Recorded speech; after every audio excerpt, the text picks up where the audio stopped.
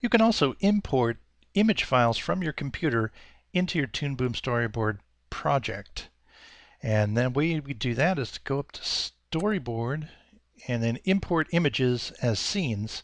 When I tap on that, a dialog window is going to come up where I can choose from a bunch of images that I may have. In this case, I will choose this officer and alien model, press open, and now this model has been imported as a scene. Let me just hit the reduce that a little bit so that you can see it. If I use the key, the 1 key, it zooms out a bit. And when I select, I can resize this and manipulate it just as I could with artwork that was created within the program. You can also import multiple images as scenes.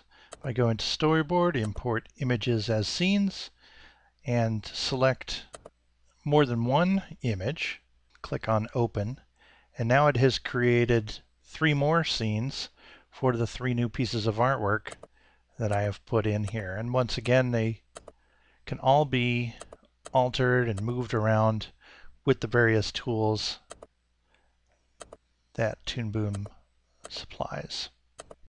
In addition, you can import art as multiple layers within the same drawing by going over to Layer, Import Images as Layers. Once again, I will select a few images. I'll use the Control key to select 3 different images, hit Open, and now all of those images are going to become separate layers.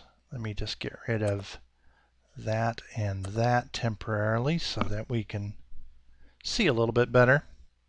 And these are all different sizes, so it looks kind of weird, but I'm going to turn that layer off. I'll turn that layer off, turn this one off, turn this one. You can see that there's multiple images all within the same drawing on different layers.